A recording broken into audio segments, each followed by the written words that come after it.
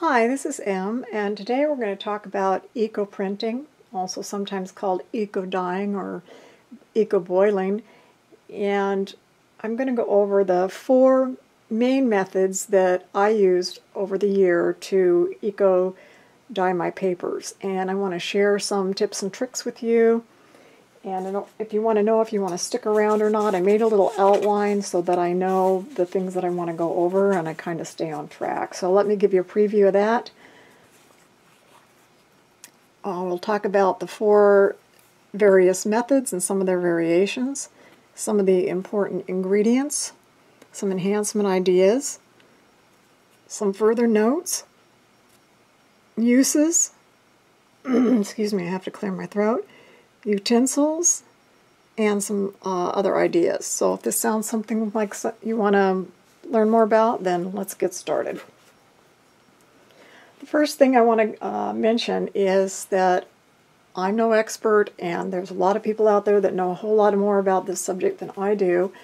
And I first got interested in eco-printing. Well, I won't say I first got interested in it. I first got introduced to eco-printing back when I was doing craft shows. I don't really have time to do them nowadays, but a number of years ago at a craft show there was a gal there, and one of the things that she did was eco-printing. And I thought it was really, really very nice. And so this year I happened to have some extra time and some extra plant material early this spring, and I thought, well, you know, let me see how this works out. And I had thought back to that number of years ago when I had seen that. And so I did a little research about alum and different things to fix the paper and thought, well, let's give it a try. And so that's what this is about, is the journey. I use four methods. There was the stovetop, the oven, the heat press, and the household iron. And I have done, if you check my channel, I have done videos on the heat press, and also talking about why I use the heat press and how I came about it, because I had it on hand for a number of years, and you'll learn more about that if you go back and watch those videos. And then the household iron, I did a number of videos on. So you might look for those on the channel. These I'm going to move now because this was just some pretty to get started as we lead into the video. You will see this particular kind of dahlia used in some of the things I'll show you, and I'll reference this when we get there. This is a dahlia here, but it's a different kind of a dahlia. And this turned out orange. This is fuchsia, and this paper here was made with these fuchsias, so you can see how that turned out. It's really quite spectacular, actually. Let's move these away. And I'll show you a reveal for these different kinds of results.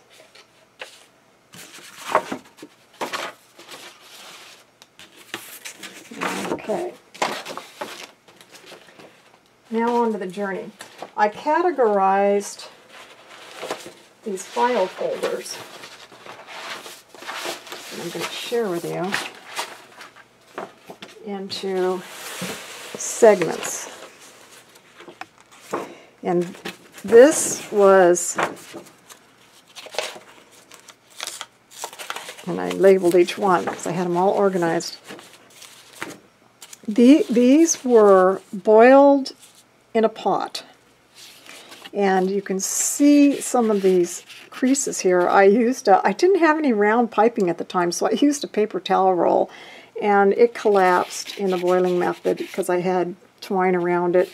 So that's why these creases are here. And when I do it again, I've got to get a better pipe or some sort of tubing that's heat resistant to wrap around or do them flat. But this was from the boiling method. Let's move this out of the way so we don't have a conflict with our camera. And so you can see this is marigold. And I've got a lot to go through, so I'm just going to do some highlights. But this was the boil. And here was, I've got to show you an honorable mention. This is red leaf lettuce. And this is iris. Blue is iris. This was from early spring when I did this boiling. This one was on a blotter paper. This one was on, what was this? It's very thin. It's not tissue paper. I don't really know. This was another blotter paper, red leaf lettuce. Some of these I mirrored, so let me put these down further. Okay, I'm going to bring this camera down, so bear with me, we're going to get a little shaking. This is not a high-tech situation here. This is where they've been mirrored. Some of these have been mirrored, some of these haven't. Let's see, how was this mirrored? Okay, this was mirrored like this. So these two pieces went together. Because what's interesting is how the front and the back sides of plants press. And you can see, for example, on this one pressed really vivid, but the other side of it didn't. So that's how these two went together.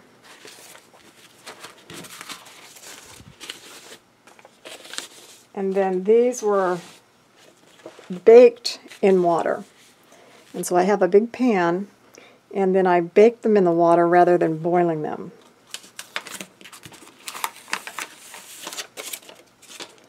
And so we'll just flip through some of these real quick. This is lupin. These are front and back. These were married together. This more lupin. More lupin. I was really enamored with the way that the lupin went yellow. Coreopsis type flowers always turn this really vivid orange. More lupin. This is some sort of kind of like a I don't know, I put it in the mum daisy family. I don't know what it is. Marigold leaves. Excuse me. Maple leaves. Some more of the Coreopsis family. So these were, and this is a ligulera leaf. That really printed out. Quite interesting. Here's some more baked in water.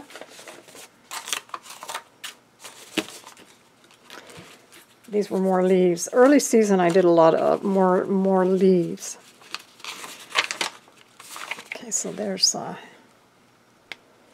I think, well, this is fern.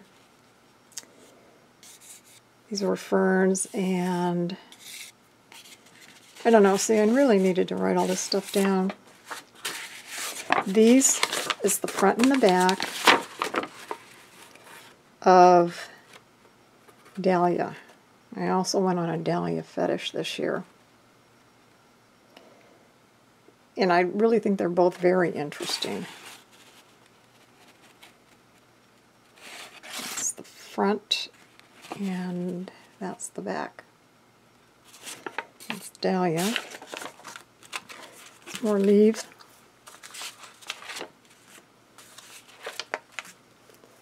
Lupin. I'm not sure what that was. Or that. And that was, well, fern.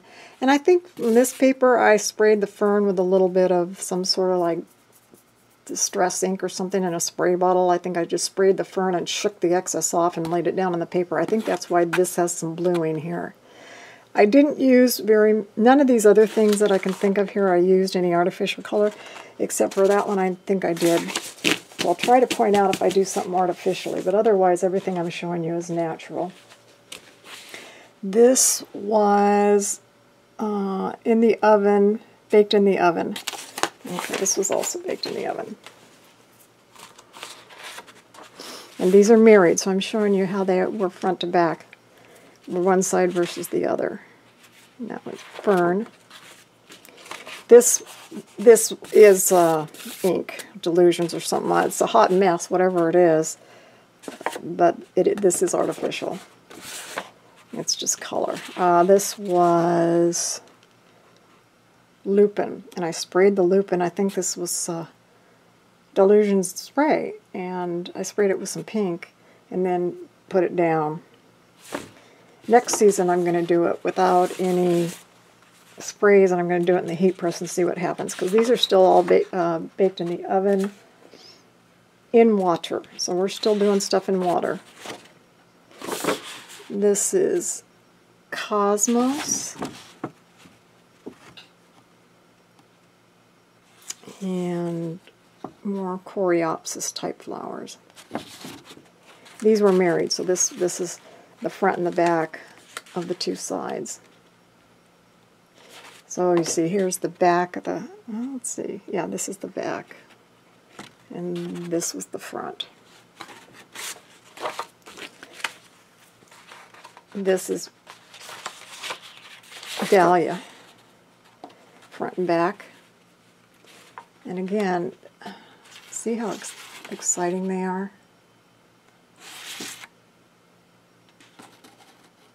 That's really nice too. That was some sort of, I don't know, marigold dahlia. Well, anyway, I better move along. Boiled in water, or baked in water. These were multi-purpose paper. This is multi-purpose paper. I have a lot of Canson paper on hand, so I think that that's what this was. The other ones I just showed you, I think, were also multi-purpose paper. This was color enhanced with, I think, again, I used some sort of Delusion spray ink, and I put it on the fern and then put it down. So again, that's why you're seeing it be a little bit more pronounced. And I really like that technique. It doesn't scream out, oh, I've been artificially inked or helped with artificial ink, but it imparts a little bit more definition. Ooh, that's really cool. This is the front and the back.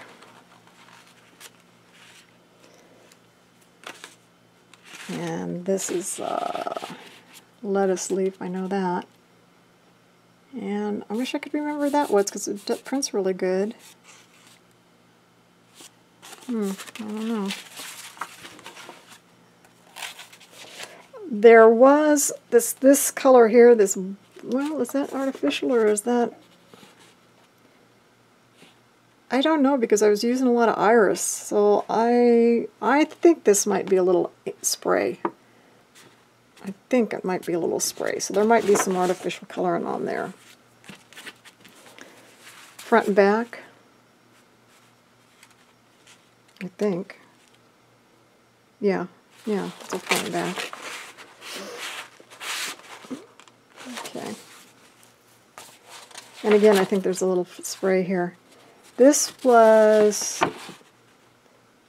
yarrow leaf and freesia and lupin, front and back.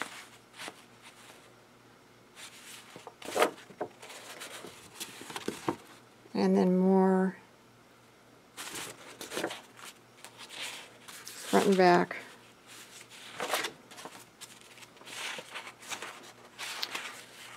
Oh, this was I think that was Cosmos. And there's the other side of the Cosmos hidden underneath that leaf.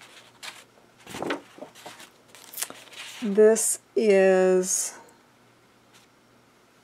rose and fern. And this is front and back. These are verbena. Verbena really provide vivid color, and you can see the little florets. Hopefully this camera doesn't blur out as much as my other one. I'm trying a different camera today. Somewhere, if you've watched some of my videos, I've made the comment that marigolds really impart a very vivid, rusty grunge color, and that here's a perfect example of marigold florets. That's just exceedingly interesting, I think. And there's the two sides, the front and the back. This was a Regersia leaf, which works really well, front and back. And now all these ones that I'm showing you now are all, I didn't do any color enhancing. These are all natural. So all these colors that you're seeing are from the actual flowers. And again, this is front and back. And this is pansy. And then this is snapdragon, which I thought was interesting. And then more verbena. Okay, this is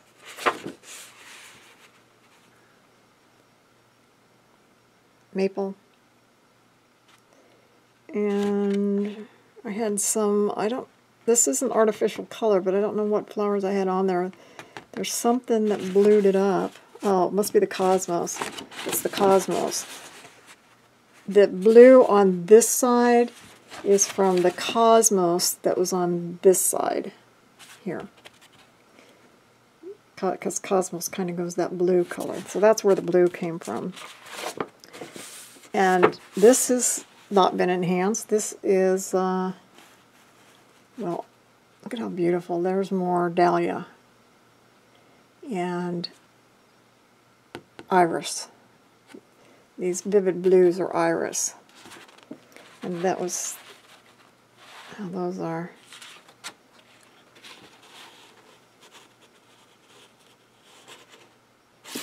Okay. This was more rose. And this was some sort of marigold or something. It's not color enhanced, it's real color. I just don't remember which one. This is a coral bell leaf. Yeah. Lupin. That's how those go together. That's how those go together.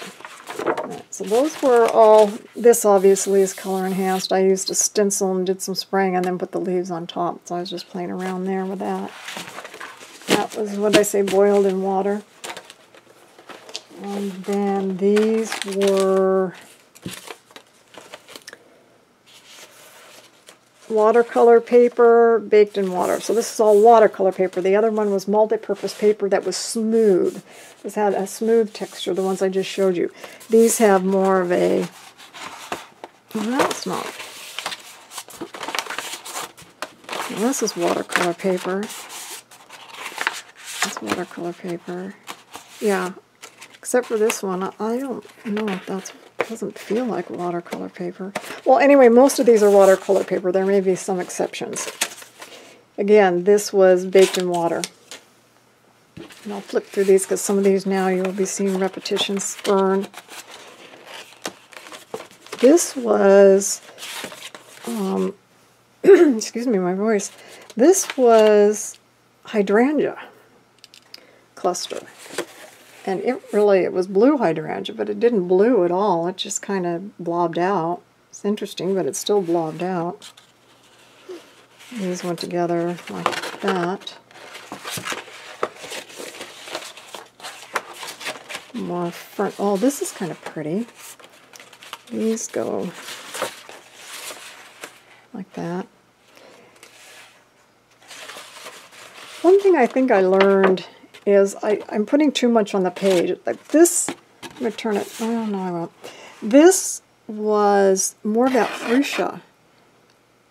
But now I've got these kind of leaves infringing upon it. I think it would have been nicer if I would have just left the freesia and had less on it. But I was learning, but that was kind of cool. So that was those freesia.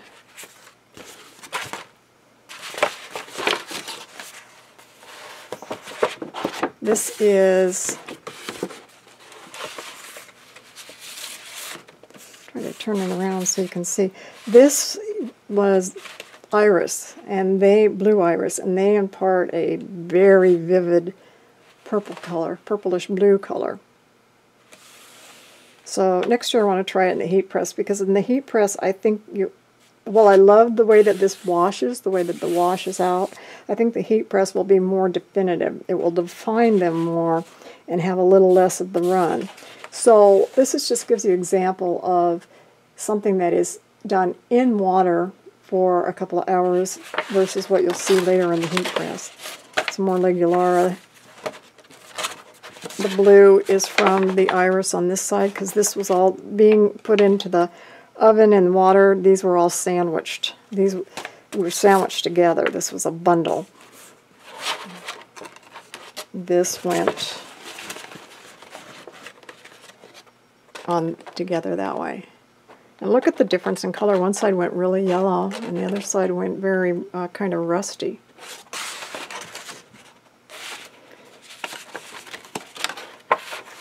And here's some more dahlia. Some more lupin. Look at how cool that is. Some more cosmos. Fern. This was bidden. Fern. And then more freesia and cosmos, iris. These leaves were pretty cool. I think that must have been dahlia leaf.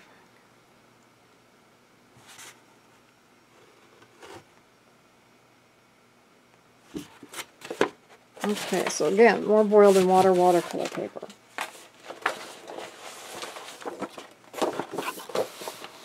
Excuse my reach. What was this one? This was baked in water or heat press. Oh, I didn't know what I did with this one, so we'll just flip through it real quick. Some leaves.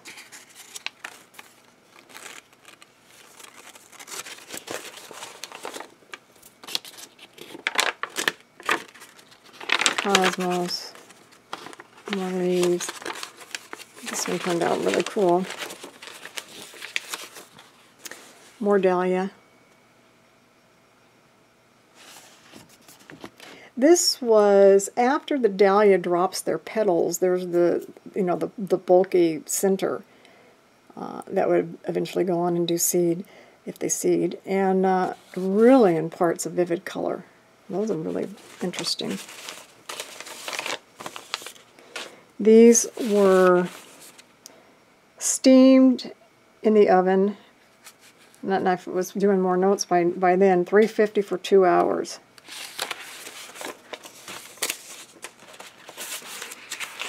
And again, this feels like more of the multi-purpose paper, except for this. I think this is copy paper because it feels thin. It's some sort of thinner paper, and the thinner paper I mostly used was copy paper. I'll start flipping through because, again, dahlia. More of the Ligularia. More dahlia. This had a lot of, I think this had verbena parts and other stuff. This is copy paper. And this is copy paper.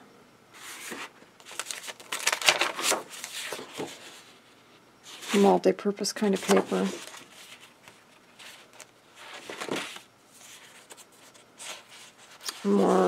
More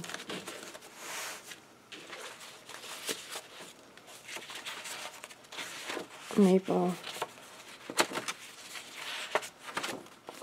This was in a video where I did a reveal. I talked about a paper that was, what was it called?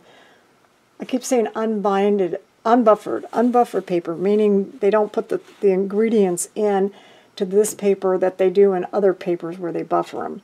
And this is specialty paper, very expensive. And I bought it thinking, well, unbuffered paper, I thought it was going to do really, really well. And this is just an example, it doesn't take any good imprint at all in all the tests where I did buffered paper. So if you've ever heard of, if I'm saying it right, my notes has it correctly, I think it's unbinded, unbuffered, I think it's unbinded. Well, anyway, whatever the term is, save yourself the money, because at least in my humble opinion, it doesn't. This would be, if there's any paper that I used all year that I would say it does not work for eco printing, this is it. Everything else seemed to at least do something.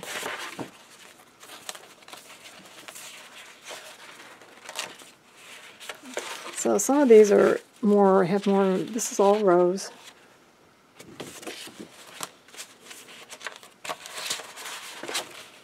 Cosmos, some sort of like blanket flower. All right, now we're moving into the heat press and the iron. This was eco-steamed with the heat press.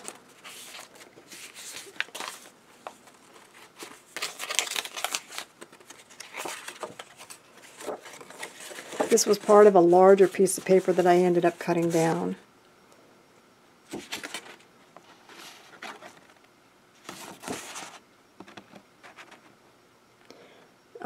I don't know, just gorgeous. This was some sort of, it's not copy paper, but it's some sort of thinner paper. This was also back when daylilies were around. This is a hybrid. No, I take that back. I did this in the heat press. And what's interesting is these were kind of a reddish, light or reddish orangish daylily that went purple. And I think this was an impatient. Same thing here, daylily.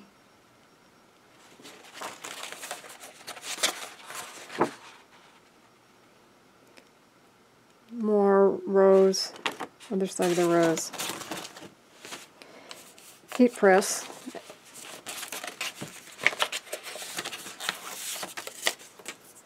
This has been cut down.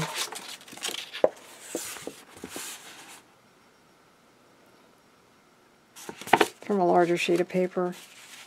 This was another attempt at hydrangea with the heat press. And a little earlier I showed you the hydrangea in water in the oven. Now see this side, that must have been the back side. Oh, that was the back side. Well, even the back side doesn't look bad. But this was actually the side that the hydrangea was put on. And it did impart a little bit of blue color. They were blue hydrangeas. So yeah. Okay, the hydrangea leaf. More dahlia.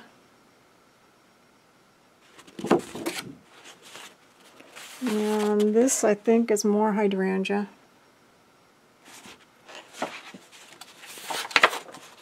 This is the front and the back. And this was kind of a potpourri.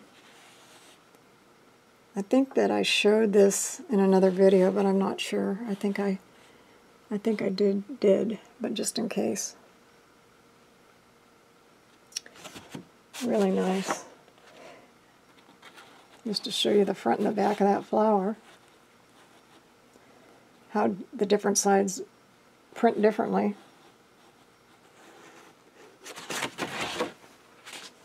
More dahlia. You sensing a dahlia theme here?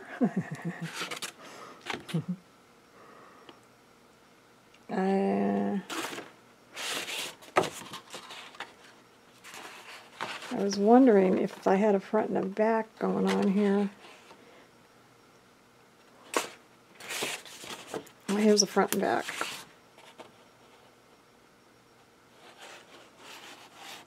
There's the left-hand side is the front, and the right-hand side is the back of the same flower.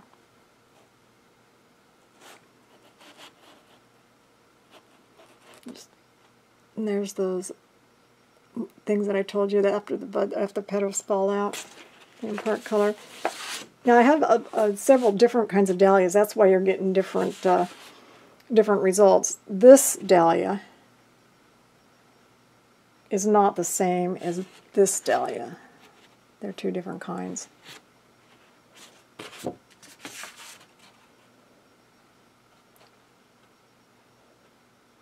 And okay, and this is that our last one? Oh, no. We're getting there.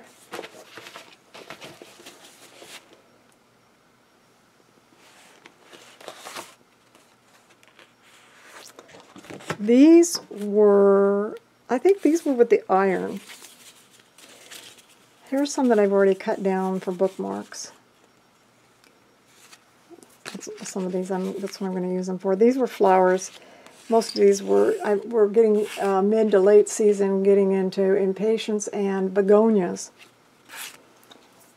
This is another spiky flower I don't know the name of. That's the front. This was a, I call it toad flax.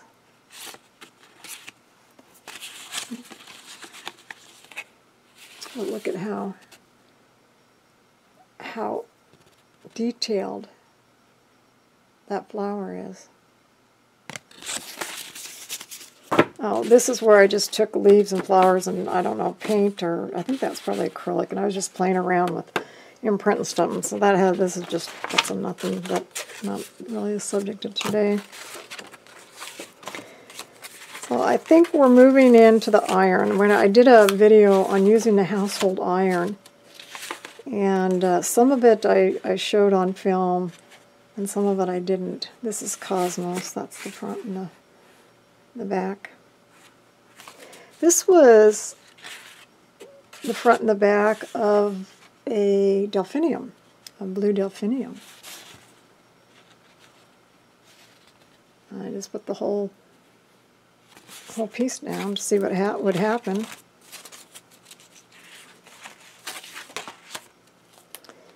And this was just kind of a pattern, but it's petals and other things, but I don't know what the other things are because I can't really differentiate them.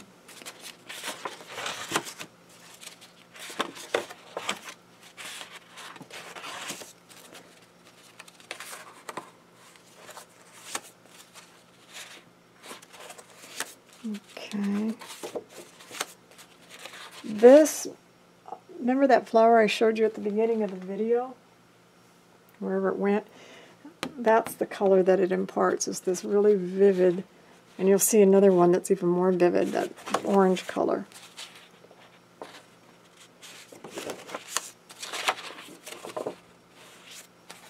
This is more of the fuchsia, the fuchsia that I had the flower of at the very beginning of the video.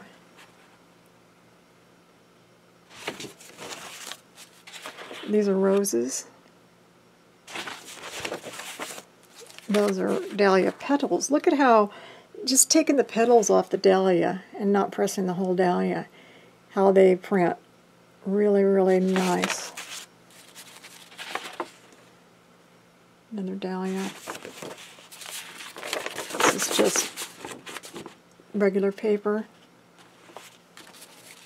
Regular paper.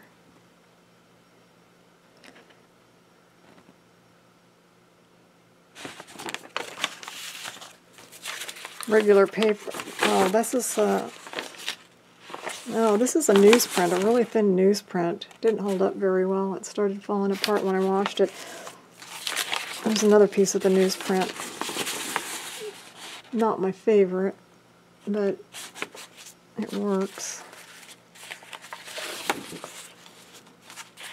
That's a hot mess. I'm not really sure what that is. More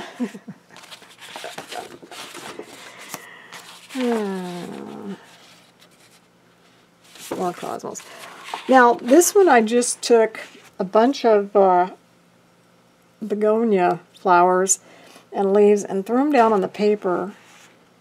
And while nothing's really defined, I really like the color scheme. I mean, for a background where you don't need or want anything defined, I just really, really thought that turned out nice. Some of those yellow flowers. This side really turned out good. More fuchsia and more dahlias. And this is the last pile. And let me take a look at these. Here's this is different kinds of paper in the heat press. This was the final heat pressing that I have done. I haven't done any heat pressing since this. And this is using that larger one that I talked about. These are just some strips.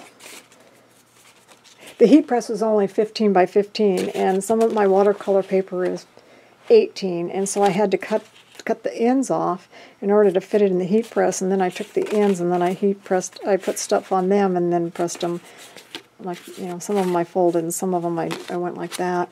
But that's what why these pieces are like that. And I'll probably use these for tags and that kind of thing. So these are just the ends of the larger sheets.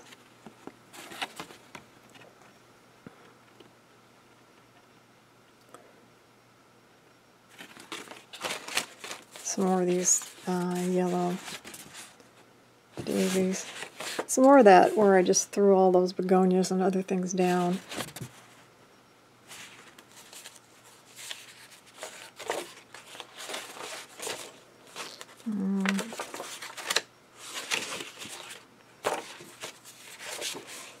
Okay, this is some sort of multi-purpose paper. Some more dahlia. I mean, even the back looks nice. Some more leaves.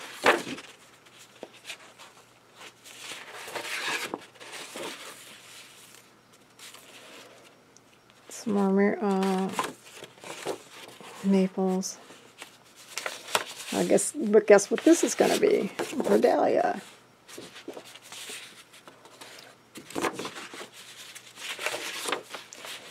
Oh. And you know, it looks like this must have been, looks like a freesia. There's some orange. Look at how orange that goes.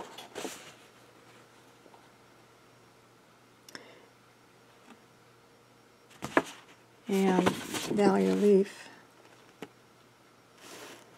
really works well.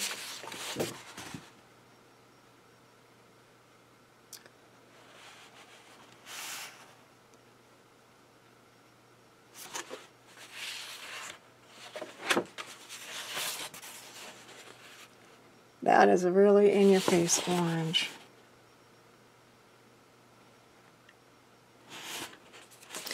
All right, we'll start flipping through these quicker. This is that unbuffered or unbinded paper I was telling you about. Another example. You see how this watercolor paper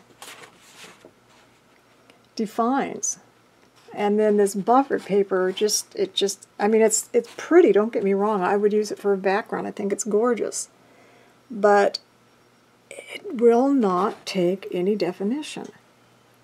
And this was on a totally different day, totally different method than the ones I talked about earlier in this video.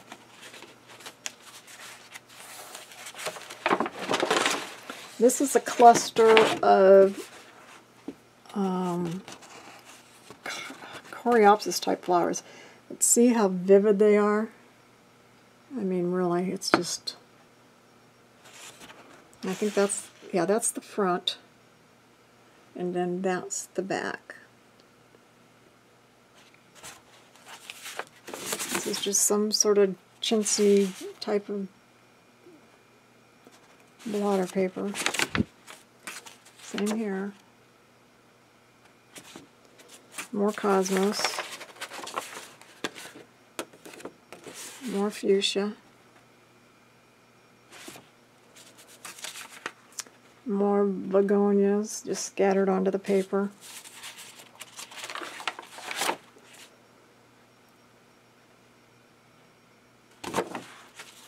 Okay, get through this. I did spray, this is the back side of fuchsia, I did spray, this pinkish is from some Distress ink, I don't know which one of the pinkish ones, in a spray bottle. Just a little tiny misting on the back. There's nothing on the front side. I don't know why I did it that way, I just did. Some more fuchsia. And more fuchsia.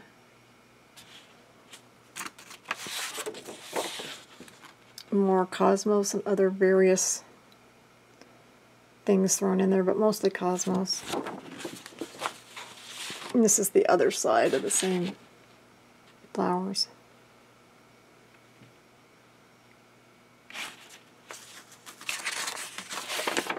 Here I took, we probably all have some of those pads of paper, and I thought, I've got all this paper that I don't like in some of those pads. I thought, well, what would the backside do? And it didn't do much. I'm going to try it again some more and with some other techniques and see, but it didn't take all that well. I still think I like this side better than that. I don't really think of anything I'd use that for, but I would use this as a background for something. This is, it might be a rose.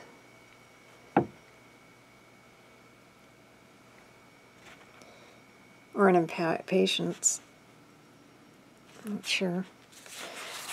This one is probably one of my favorites as far as the fuchsia goes. It just turned out really well. The purplish, this is all natural colors. I didn't do anything to it. This is gorgeous. And I did it this way. And here's another one of those big, this is one of those spider dahlias, one really big blossoms. A lot of water in it. Okay, so now that I've showed you the different methods, and you can kind of formulate your own opinion about, I think they all work fine. It just depends on, now I'm going to talk about just a little, go over this list and just make some comments. To me, the stovetop, you can do it in the water and steam. Steam means put some rocks or some wood underneath so that your bundle is not sitting in the water, and therefore you can steam them as opposed to boiling them in the water. I find that, generally speaking, and again this is just from my limited experience, that generally speaking, boiling them or baking them in water will cause more wash effects to come away from the flowers. And if you like wash effects for the watercolor type situation, that would be a good method. I don't think there's any right or wrong method. I think it just depends on the look that you're going for and the type of flowers you're using, and it's all a trial and error. It's just, generally speaking, I just found that they were had a little bit more wash flourishes in the water than in the steam method. So stovetop in water and steam, oven in water and steam, same principle. I have a baking pan that I'll show you in a minute when I briefly touch on alums that I use for the in oven method. The heat press, I've got a number of videos on the heat press, and if I were asked what is my favorite method personally, it would be the heat press. However, I will say that you have to have a bigger chunk of time when you're using the heat press as far as standing there holding it and being and attending to it than if you use the stovetop or the oven. if you use the stovetop or the oven, you can make your bundles, make your stacks, stack up your pages, bundle them up, and then put them in the pan or in the oven, walk away for an hour and a half, 2 hours, and then come back. You might want to check your water level if you're using a stovetop so that you don't burn your pan or boil the water out, but otherwise than that, it's just put them in there and forget it. Whereas the heat press, you don't ever get that kind of break. So it really just depends on what your timeline is. But for impressions, for flowers, I'm speaking flowers when I'm talking about the heat press, I find that works really well. And the household iron, that worked a lot better than I expected, and I have a video on that if you're interested. So if you don't have any of these other things, or you just want to think what does a particular flower do, does it impart any color, just get the iron out and test it. It's really good for testing. You get instant results, no waiting. Some ideas for use are cards, bookmarks, gift tags, ephemera, journal pages, envelopes, collage, scrapbooking, mixed media, framed art, wrapping paper, backgrounds. So there's all kinds of things that you can do with the results. After I eco-print, I do wash these under the sink to get the remnants of the plants and leaves off. Enhancement ideas, coffee, tea. I know a lot of people, when they're boiling it in the pots in the water, they'll add rusty items. I haven't personally used any rusty items yet, but I'd like to give that a try. Other herbs that you might buy at the store, or maybe you have in your garden that you want to put in there. For example, if I was boiling something and I wanted to impart some blue, I'd probably grab some iris or maybe some roses that I know go purple. You know, once you know what color things tend towards, you can just even use stuff out of your garden and throw it in the water and turn the water a certain color. Inks and art mediums, I showed you where I sprayed a couple of things on some of the papers, although I didn't use many artificial mediums this year. You certainly can play around with that. Other things that, that maybe you already know about, or you've heard about, or you want to test. So that's, and then some general notes was to, these eco prints, now most of these I haven't noticed any fading or anything like that, but I've kept them in these folders so that I could do this video. Now that I've done this video, I'll start using them. But I would assume, just like pressed flowers or any other inkjet art or other things like that, or even paints, you know, there's a lot of paints that or inks and paints that that will start to fade if you put them in direct sunlight. So I wouldn't put them in. I wouldn't put your work in direct sunlight, or hang one of your prized eco arts on the wall and put them in. You could also spray it with a UV non-yellowing protectant, and that doesn't you know, take away from the prints. And then utensils, of course, are pots, pans, or heat press iron. Rocks, woods, and tubes. When I was putting my bundles in the pan of water, the bundles want to float, and they also want to float when you're boiling them in a pot. So you want to have a rock or some other kind of something to heavy metal pieces, wood, to weight them down so they'll stay under the water. Hot pads and tongs, of course, that to get your bundles out of the water, and because it's going to be hot. And then if you are going to steam in a pan in the oven, you're going to want some aluminum foil. You're going to want to put some wood or some rocks at the bottom of the pan so that you can have water down there, but your bundle stays above the water level. And then you're going to want to cover it with aluminum foil like you're baking a turkey or something. So that would be for the oven steaming method. And spray bottles and sponges for applying different things if you want to do that. And then, okay, now we're going to go on. The final subject I'm going to talk about is important ingredients. Alum or other mordant to prep your paper, and I use, let me bring over some videos here.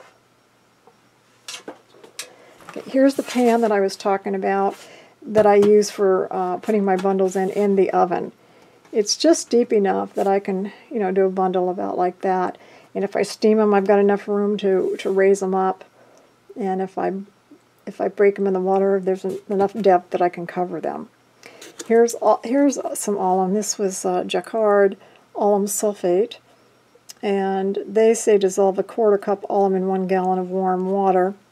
Or for paper marbling, a 1/4 cup of alum in 1 quart of water. So it's just, this is just granulated. I do want to make a note about alum, and that is that it is kind of a salt. I personally am not sensitive to alum, and in my men's wet shaving business, I actually sell alum blocks for men after they shave to rub the alum block on their face. Now, you don't leave it on your face because salt, it's like a salt. It is kind of drying, so you want to put it on because it has mild antiseptic properties, and then rinse it off. That's what it's for. It's kind of like an antiseptic after you shave. At least that's what the intent is for the men's wet shaving side of things. And then, of course, for what we're talking about here, it's a mordant to help. It's a mordant to help draw the color out of your flowers and leaves and impart them on the paper. There's other mordants around, so be sure to research that. But I use alum. It's simple. It's fast. It's easy to find. And I'm not worried about it being caustic, so I don't wear gloves. But if you're really, really sensitive or you're worried about it, well, you know, certainly wear gloves if you're concerned. I have a lot of spray bottles because I've been doing a lot of I did the iron and with the heat press. And so what I do with these is when I lay my stuff down, because with the iron and the heat press, the papers start to dry out fast. So you always have to kind of mist them to keep them moist. And so if you watch those videos, you'll see me using these bottles. Well, this is alum water. Again, I just take my recipe. I generally use about 1 heaping teaspoon to a cup of water. But this is alum water that I always have handy. And then this is vinegar water, and it's about I don't know, I think I've settled on about a 25 to 30% solution of vinegar, and then the rest water. And again, I spray when I'm doing the heat press or iron. If I'm doing it in the water method, where I've got my bundle sitting in the water in the pot or the pan, I'll put about a cup of vinegar to a gallon of water. I also have, this is alum water in here, because when I'm getting my paper wet, if I haven't pre-allumed my paper, which this bundle here, everything in here has been pre-allumed. And what I mean by that is I put alum water in this pan, and I actually dipped the paper in the pan, rolled it, and got it totally wet on both sides, let it drip for a few minutes, and then set it on some opened recycled cardboard boxes that I opened up so they lay flat on the floor. And so I set all these on the cardboard, which is generally on my floor because that's where I have more room, and then they're left to dry, so that these are always at the ready. So that's what these are. These are pre-alum pieces of paper that have alum on both sides. I've got a couple pieces of fabric here. Here's some rice paper that I've allumed. So these are pre-alum by dipping in the pan. But sometimes when I'm doing heat press or I'm using the iron, I haven't pre-allumed my paper. So I'll grab a piece of paper, and then I will take the sponge and open this up, and then I'll get the sponge wet, and then I'll wipe this along the paper and wet it that way. And then it's almost immediately ready to start using. So I keep this handy. We already talked about the vinegar, the alum. I do keep a bottle of water handy just for when I need to add a little bit more moisture, but I think that I've already done sufficient aluming and vinegarating. This is coffee. Sometimes when I just want to impart a little bit of a antique or vintage look, and or have a little trace tannins from the coffee to help impart more color, I will use the coffee water. These are primarily the things that I'm using, and there's a lot more things that you can use. Okay, I think that's about it. Did I talk about additional resources? Well, if I did, then forgive me because I'm going to do it again. For additional resources, there are ebooks out there from people that have a lot more knowledge and have been doing this a lot longer than I have, so be sure to check those out. Videos, YouTube, and other sources for videos. There's a lot of people sharing what they've learned about eco-printing, so please do that. Blog posts, trial and error, testing, and others. I think I did talk about this at the beginning of the video, but it's a good way to wrap things up. So hopefully that's it. Thank you for hanging in there, and you have a wonderful day.